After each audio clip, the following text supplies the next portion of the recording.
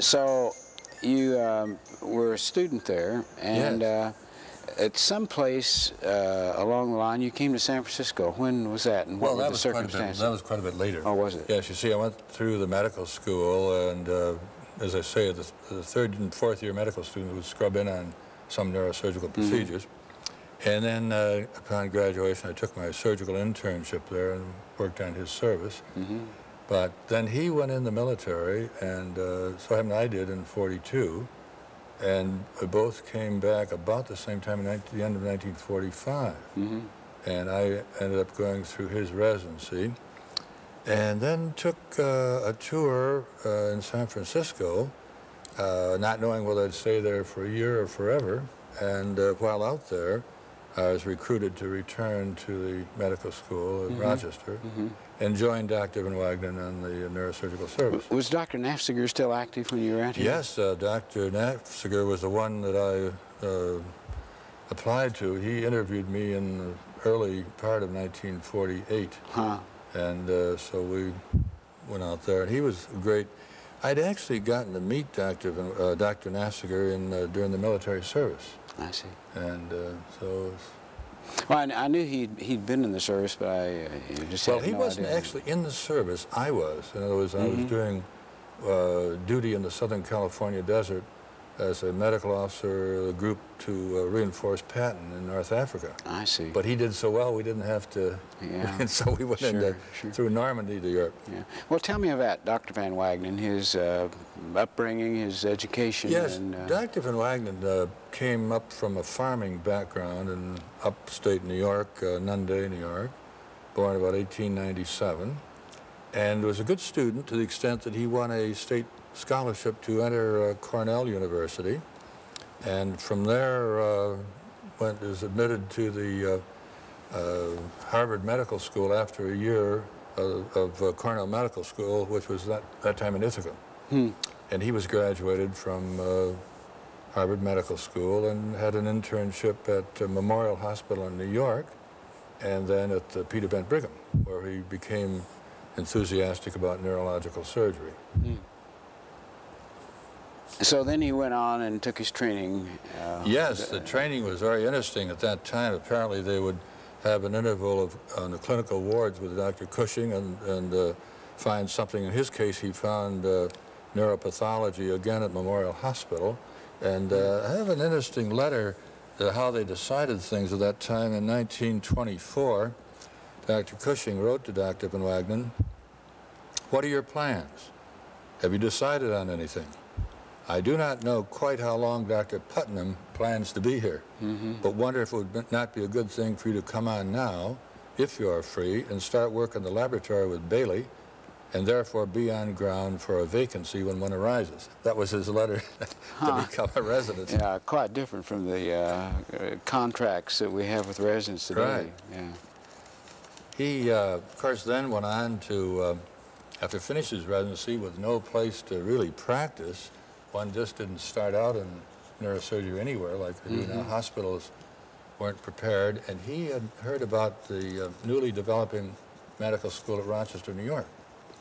So he took off for there and had a residency in general surgery at the Rochester General Hospital. And then following that, he took a tour of duty in Munich and Breslau in Germany for research activities, which served really as his inspiration for the Van Wagenen Memorial Fellowship many years later. And then after that, he was appointed to become the neurosurgeon at the newly formed University of Rochester Medical Center. Well, you trained with Dr. Van Wagenen. Could you sense the Cushing influence in Dr. Van Wagenen? Yes, in fact, it would be impossible to not do that. Early in his career, he kept up a running correspondence with Dr. Cushing. And then when Dr. Cushing retired, he would send some of his former patients to Dr. Van Wagenen. Apparently they started out as not necessarily the best relationship because, as you know, when air studies came in, primarily from Dr. Dandy, Dr. Cushing never did accept them. But Dr. Van Wagenen wrote a report very early in his career of the success of localization of brain tumors with use of air studies versus just the neurological examination, and that didn't go over very well with Dr. Cushing. But then, as I say from this correspondence, it's easy to see that Dr. Cushing referred quite a few patients to Dr. Van Wagenen. In fact, he said in 1932, "I should like to ship down to you all of my old derelicts to patch up in this way, and you may expect to see a good many of them." So that even during my residency, there were still people with chronic fibroblastic tumors around that had been operated on a number of times. And so that he and Dr. Cushing had quite a continued relationship. Was Dr. Cushing cutting down on his practice at that particular point? Yeah, he was not only cutting down, but he'd been replaced quite prematurely. He set up the age of 60. I understand he sort of forgot about that when he was informed that Dr. Cutler would be taking over in September of 1932. About that time, he said, "Whoever started that idea?" And they said, "You did, Dr. Cushing." This was at the Peter Brent Brigham. At the Peter Brent Brigham. It was about that time that Dr. Van Wagenen came up with the idea of starting a brain tumor registry. And it had all the approval with no financial backing. So that there was some impetus to get it started. And for all other problems, Dr. Cushing moved to Yale, moved to New Haven. And he wrote about the, said, "I think the idea originated with you about a brain tumor registry," and so forth. And then as he got into the Yale University, he says, "The Boston people," this is dated October 2, 1934, "the Boston people were not wildly enthusiastic about the brain tumor registry and had difficulty in finding a place for it." And he indicates that it's moved on to New Haven.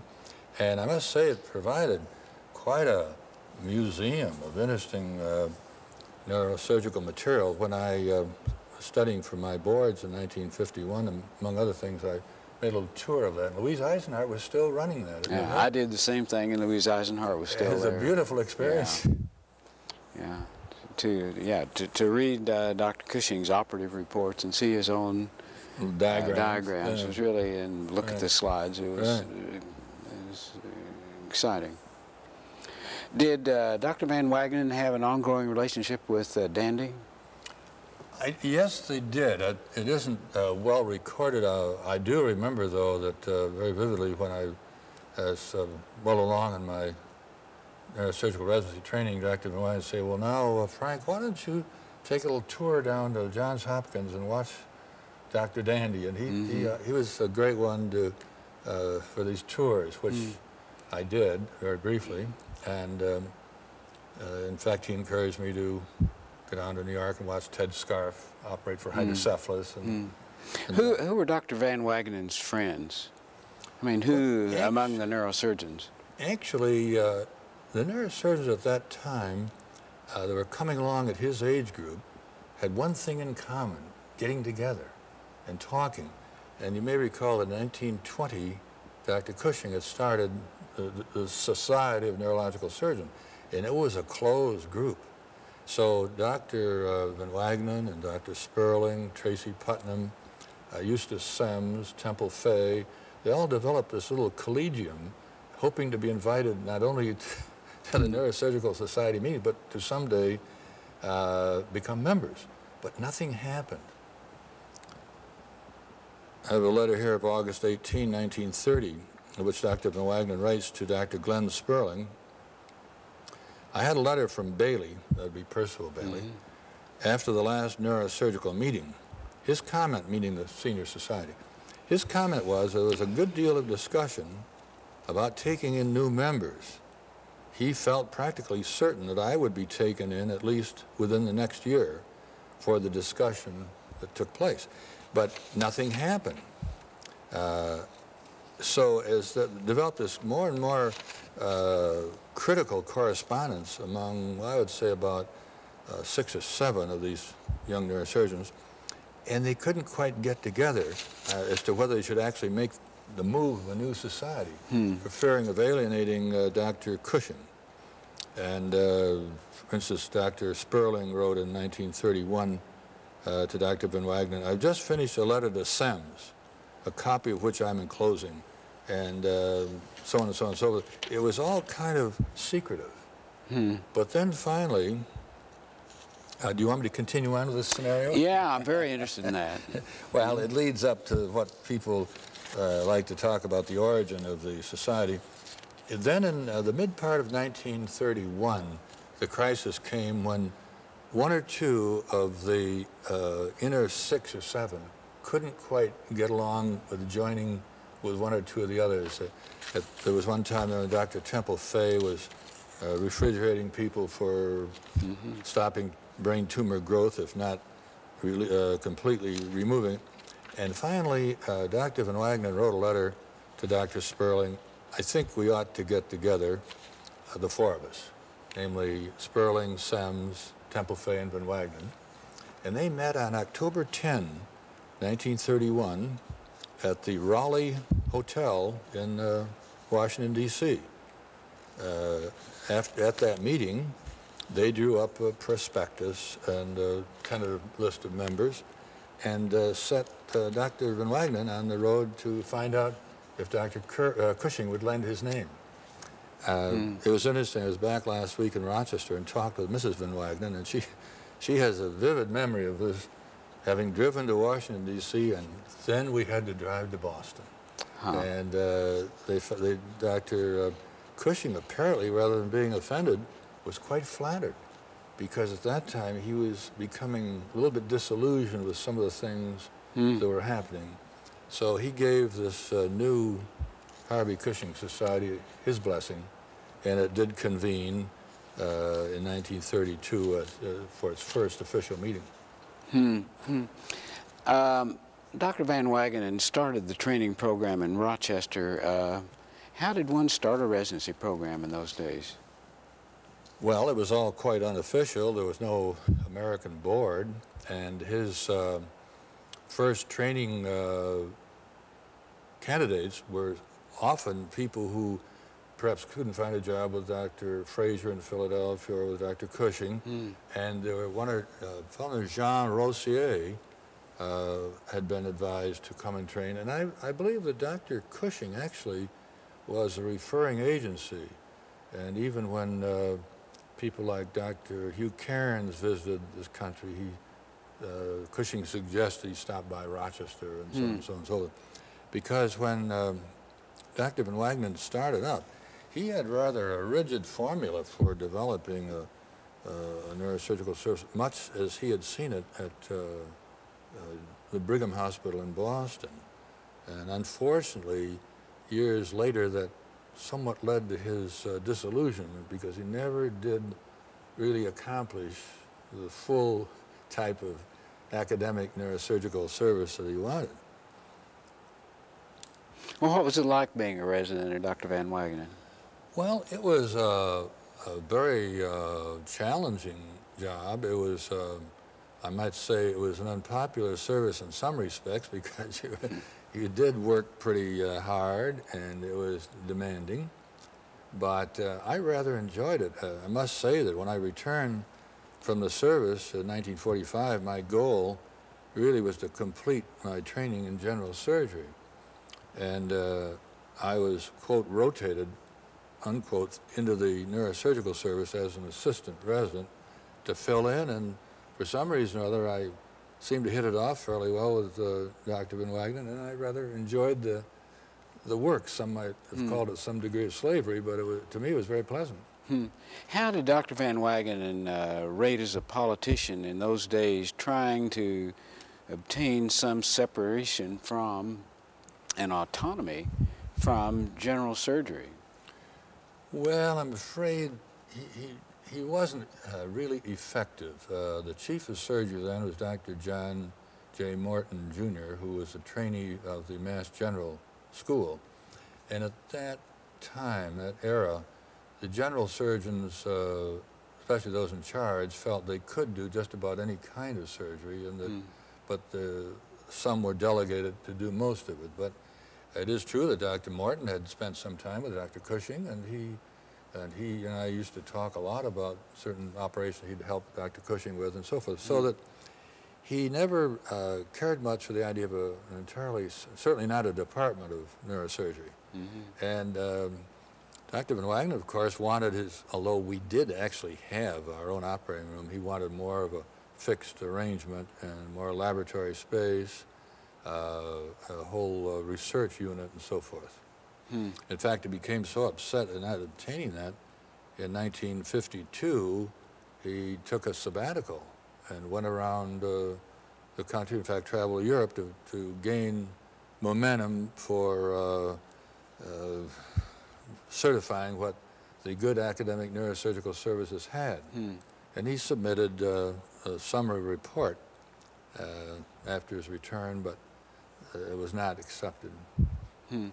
What do you think were Van Wagenen's major contributions to neurosurgery? Well, I think... Well, let's just take the field of education.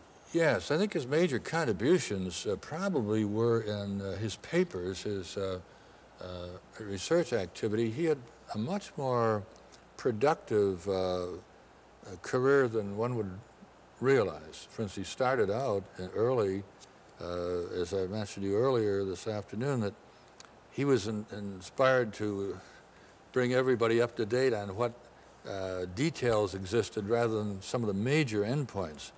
He published one paper showing that somewhere around 12% of people with grossly increased intracranial pressure didn't have choked discs and that sort of thing. And he embarked on a project with Dr. Jonathan Rhodes on showing that the meningiomas actually arose from a fibroblastic cell and had elastic tissue.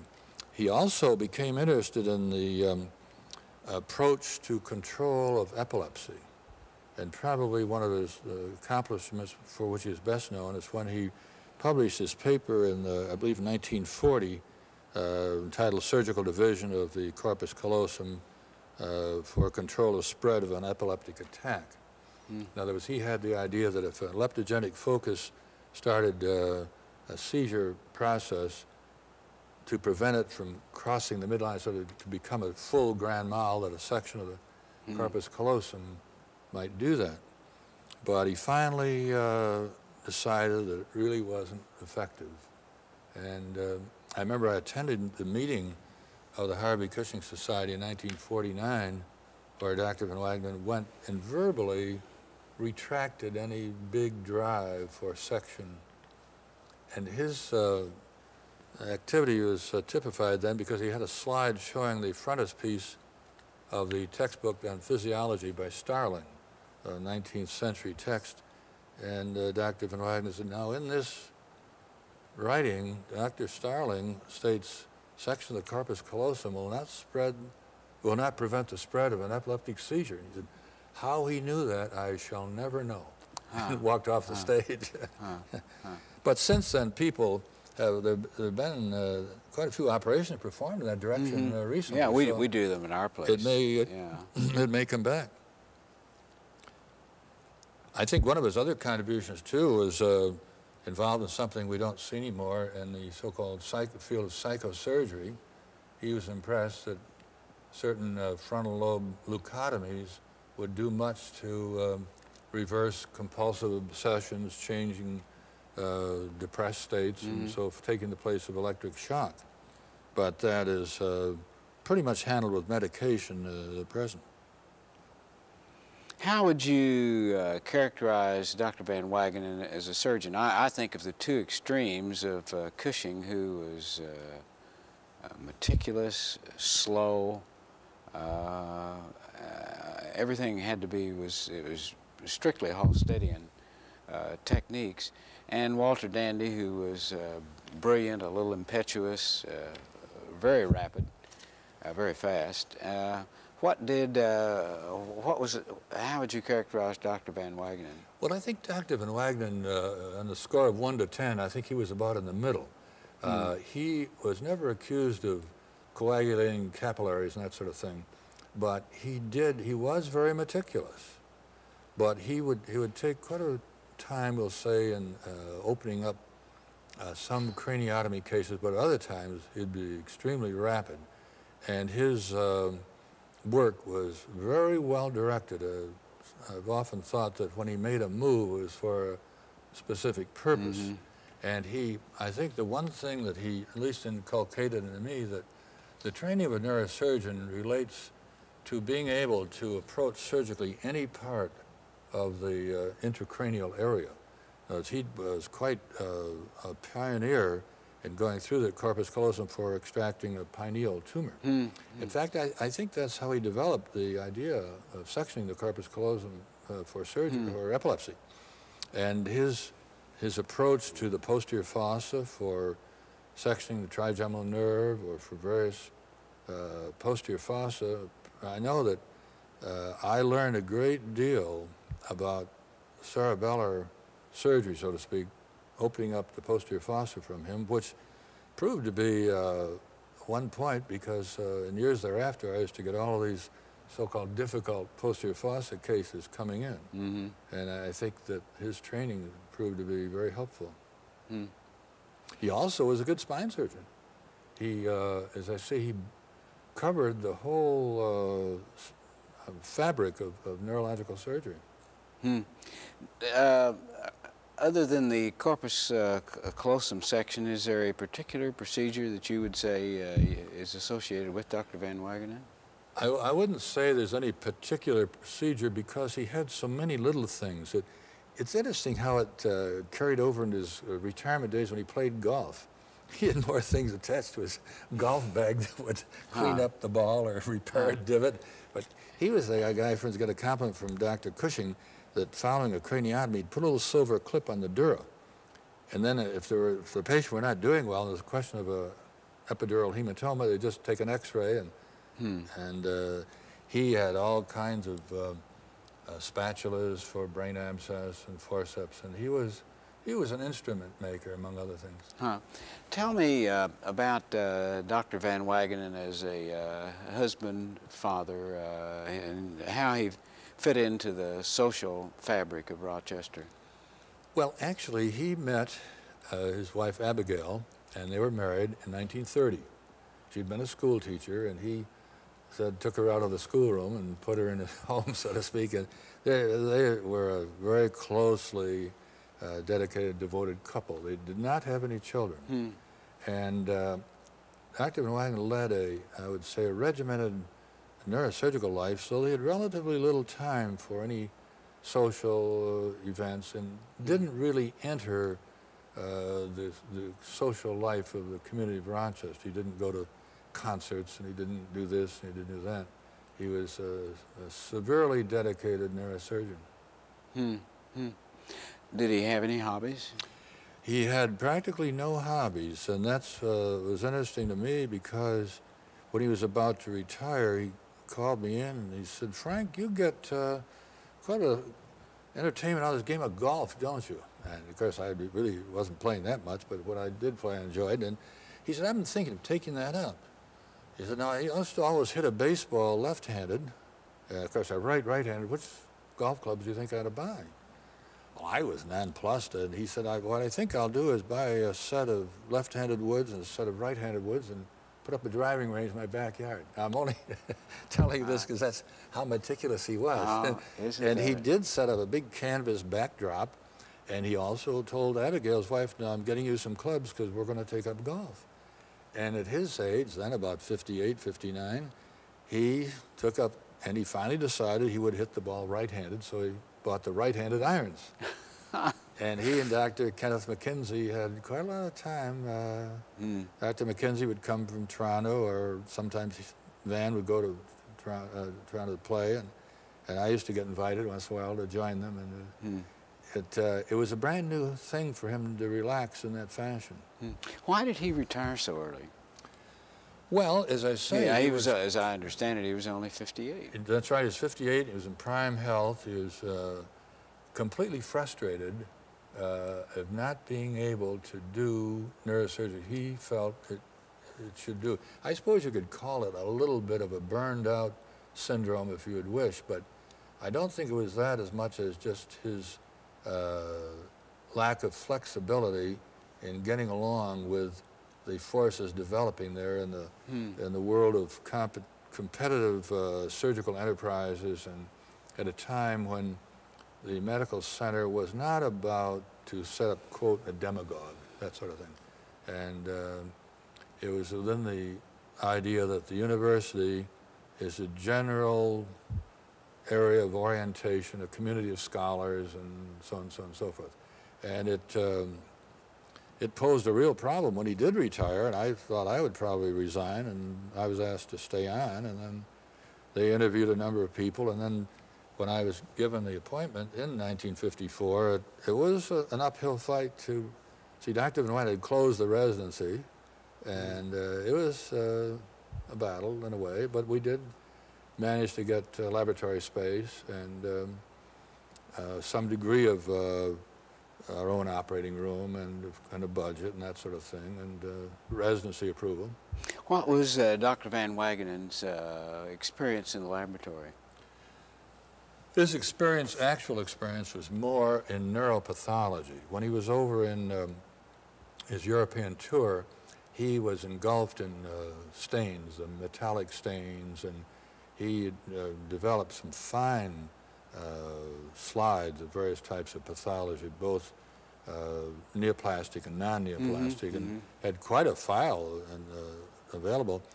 But he didn't get into the ordinary, didn't get into electromyography or anything of that sort, and it was more of an idea of getting others involved. He did develop a nice area from one of the things we started. Well, Bill German brought some animals and so forth. We developed, I'd been interested in this cinemyelography, where we made a movie of myelograms as a teaching, and so Dr. Bill German came with his staff and used our laboratory facilities and röntgenographic developments. And so Van was very much interested to sponsor anybody, but as an actual laboratory person, he did not become involved. Did he travel a great deal? He traveled relatively infrequently, except to meetings, and but in his later years, after he was retired, he traveled. He spent his winters in Mexico near Guadalajara, and he made, as I say, a European tour, checking on what neurosurgery should have. And he was very much interested in showing people at the University of Rochester that we just didn't have the academic neurosurgical service that he felt was in order.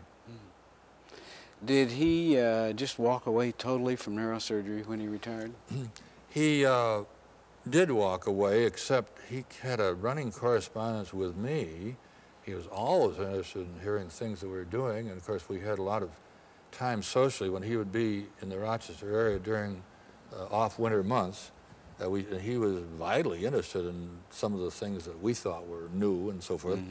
And he did take an interest in setting up a research fellowship, which has become known as the Van Wagenen Research Fellowship. And he had the most, first of all, he put in his will a specific sum of money, which the interest would provide was an adequate stipend at that time. And Mrs. Van Wagenen has contributed to increasing the stipend gradually to its current level.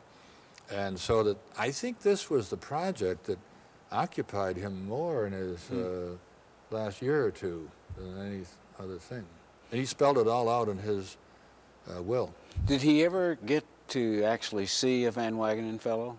No, no. You see, he died in 1961. And then by 1962, we had the process pretty well, but it took me personally almost 4 years to have it accepted by the then the Cushing Society. So finally, as I say, 25 years ago, we did, and Dr. Richard Berglund was the first professor, or the first Van Wagenen Fellow. And that was in what year? That would be in 1967.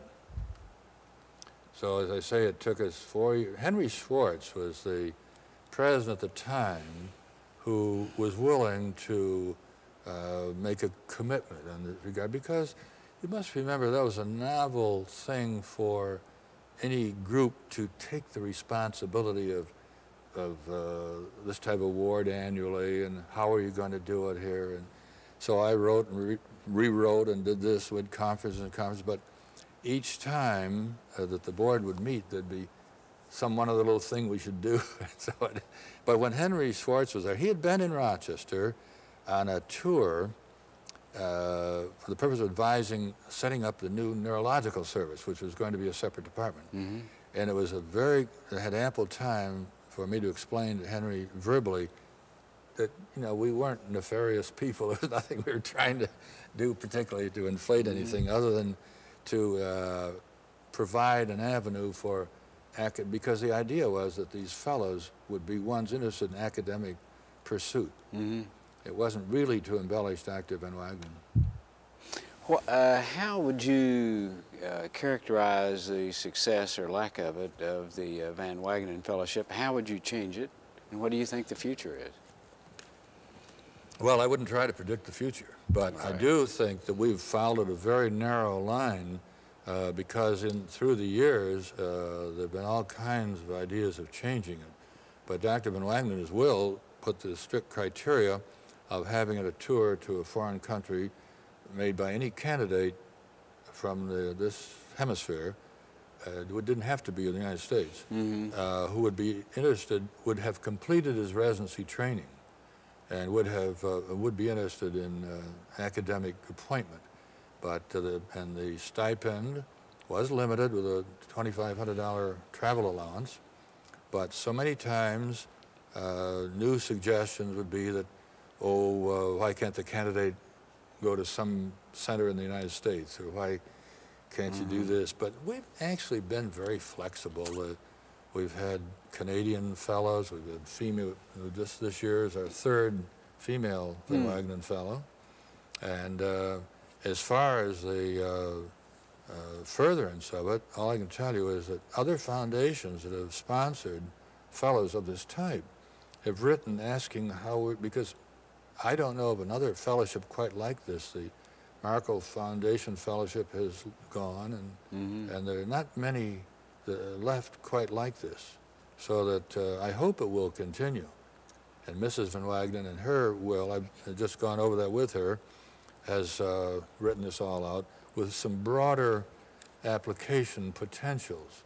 In other words, it's will be directed primarily to postgraduate study, and if someone should wish to go to Japan or some other, it could be accomplished. But we hope that on the basis of the fellows who were certainly, last evening we had a dinner, a silver anniversary, celebrating the Van Wagenen Fellowship. And this group, we meet every year, by the way, at luncheon at this annual meeting.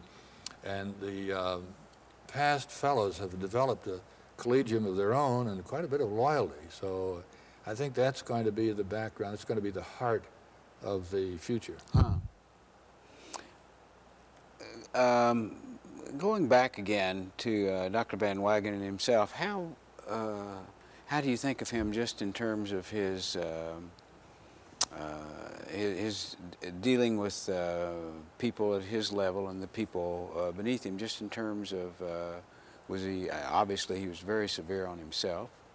Were his expectations equally high of you as a resident or the secretary or his colleagues? His expectations, and I might say even demands, were at a very high level. And he did not tolerate procrastination. He didn't tolerate poor technique.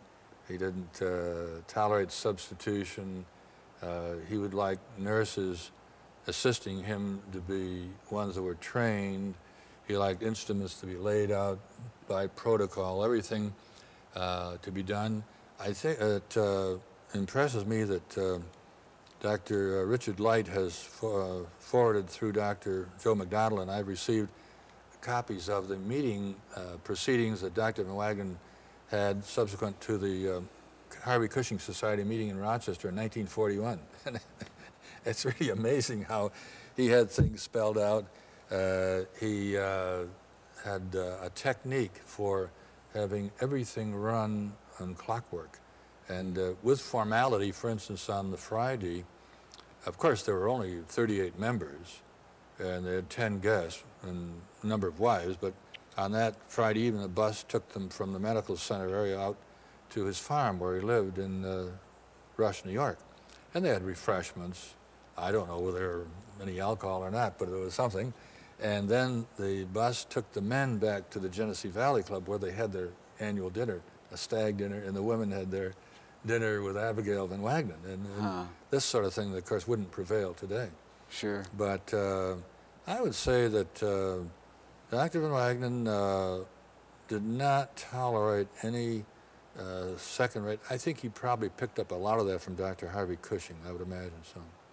Did Dr. Van Wagenen ever have someone working with him, an associate or a partner? Not other than myself. And it was interesting that he ran a one-man service from 1928 until I would say about 1940, 41. Then Dr. Ristine, who had been a resident, did hang around for a bit until he found a place. And at one time, Dr. Richard Light came to Rochester to possibly join Dr. Van Wagenen, but he then found an area elsewhere, so that when, and then Dr. Jack French had been doing some neurosurgery there during the war years, World War II, but then he went for neuropathology training in 1946, and then found a job at the UCLA, the Long Beach Veterans. So that when I finished, when I was recruited to go back there in 1941, I was really the only one that was in an actual shared practice. Yeah. How many residents did Dr. Van Wagenen train? Well, that's a little hard to find, but not many. Over a period of years, I would say about a dozen. And they're scattered, some from Europe, some from, and the ones he did train were extremely loyal and have done well for themselves. I must say, there were some years where he had some strong residents that then went back into general surgery and became chairman of the department and so forth. I know that would fit for Dr. Jack French. He rotated through Dr. Van Wagenen's service as a resident and then went on to become in an academic status and primarily the head of the Center for Brain Research at the UCLA. Did he have close ties with Canadian neurosurgeons? You mentioned Dr. McKenzie. Yes, he did. He had very inestimable respect for Dr. Penfield, Wilder Penfield, Dr. Bill Cohn, and of course Dr. Kenneth G. McKenzie, which, as I said, kept me on the road a little bit because I was invited and more or less inclined, if you will, to, during my residency, to visit Dr. Penfield, Dr. Cohn, and then spend a few days watching Dr. K.G. McKenzie extract acoustic neuroma, and that's so that, yes, there was that affiliation. He was a great admirer of Frank Turnbull, too. What was going on at the Mayo Clinic during the time that Dr. Van Wagenen was active? Well, the Mayo Clinic certainly has developed a fine neurosurgical service. Probably the so-called early giants had just preceded Dr. Van Wagenen's era. This would be Dr. Craig? Well, no, it'd be prior to him. Let's see, Dr. Sachs was in St. Louis, and I'm just trying to think now who was at the Mayo Clinic, but before Dr. Craig, Wink Craig came in after him. Oh, really? Yes. Yeah, I think of him as being very Yes, early. he was, and he, as a matter of fact... Adson. Adson.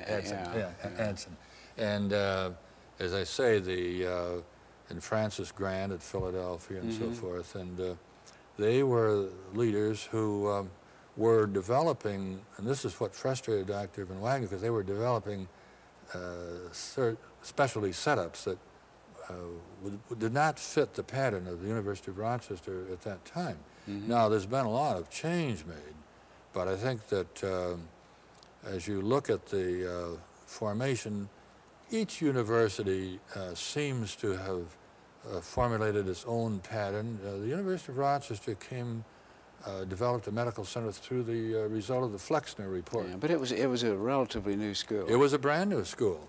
Yes, when I started there in 1936 as a freshman, the main building was still a little bit unfinished. Huh. And it started taking the the first class in 1924, but they didn't need a neurosurgeon until about 1928 when Dr. Van Wagenen was appointed.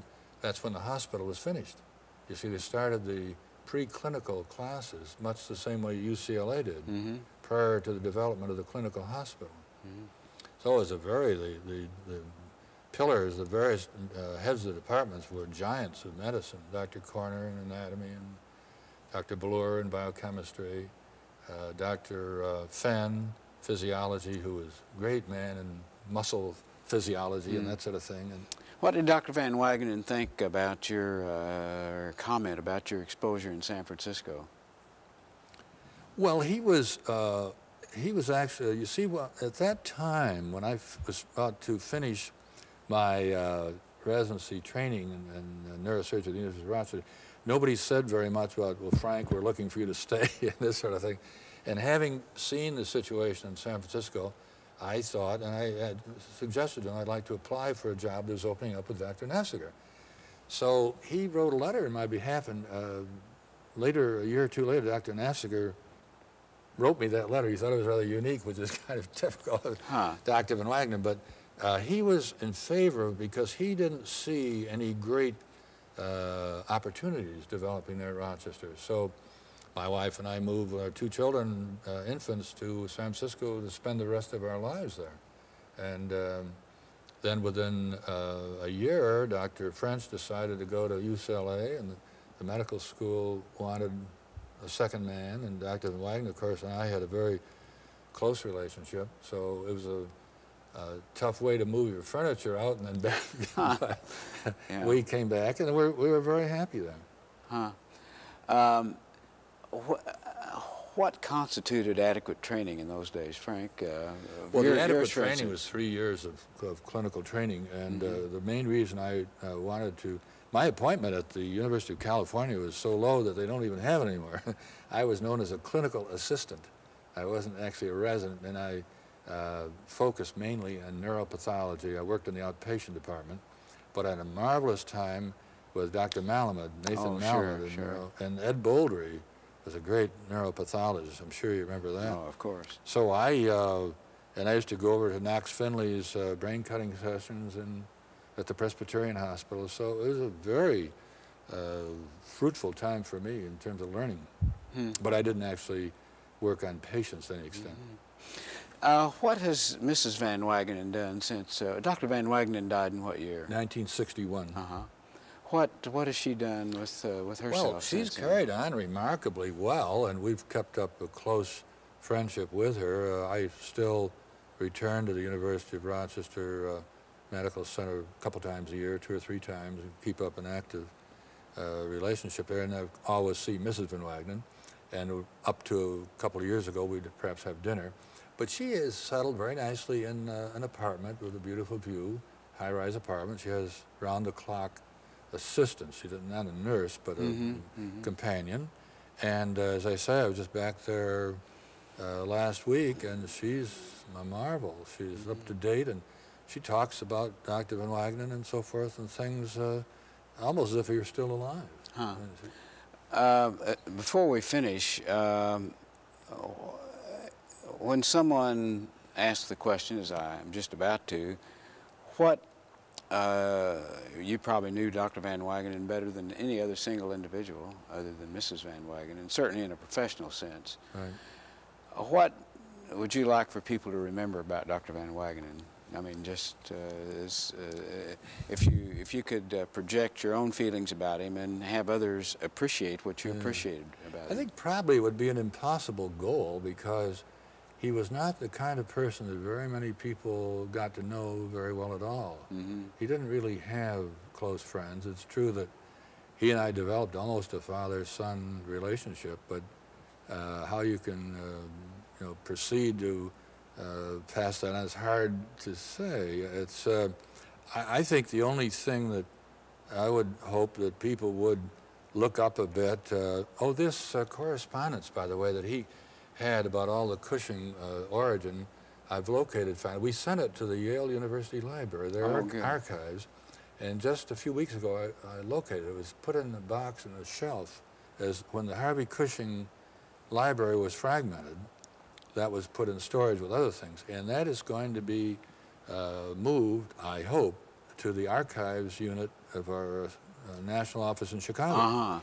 So that will be helpful for people to get to know a little bit about Dr. Van Wagenen, and then there'll be some other correspondence. And I think that, as they say, the bad that men do lives after them, but the good is interred with their bones, according to Shakespeare. But I think that there will be more and more digging up of some of the early material. Well, he was the first president of our organization, and you know, when I grew up in neurosurgery, Van Wagenen was a legend. Yeah. And I guess putting the question in a somewhat different way, I came into neurosurgery in the 50s, when Dr. Van Wagenen was still living, although I never met him. The only one of his contemporaries that I ever met was Francis Grant, and he was far beyond his prime, physically and intellectually at that time, unfortunately. But Dr. Van Wagenen was one of the great men. Why do you think I would, as just an aspiring young neurosurgical resident, why would I think of Dr. Van Wagenen as being someone really outstanding? I think possibly, I'm not too sure of this, but I think possibly you might have had some exposure to something he said or that he wrote,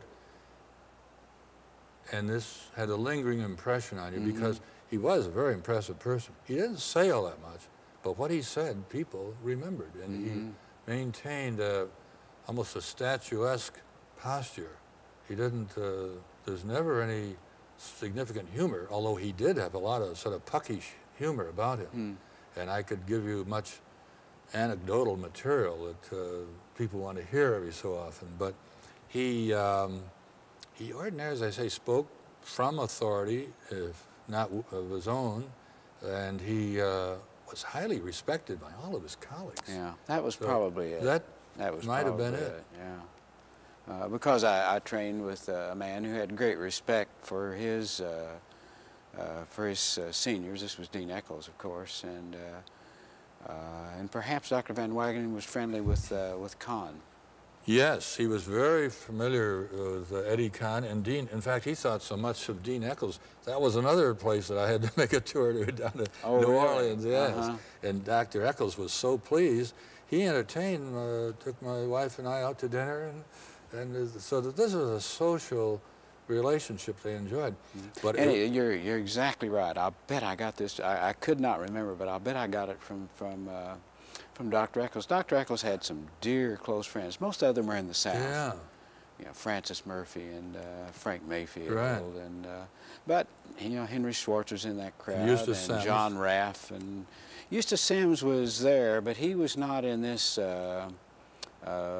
fishing travel group, travel club, that duck hunting club that Dr. Eccles was in. Well,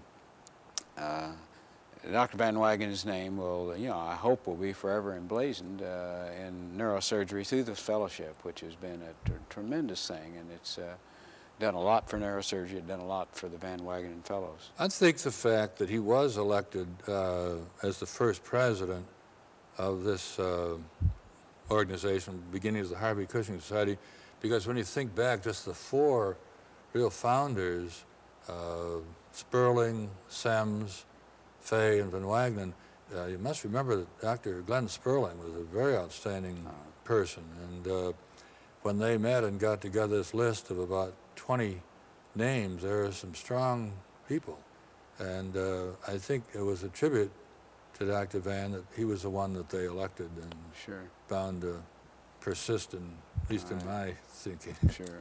Well, it's been a most enjoyable interview. Thank you very much. Yes.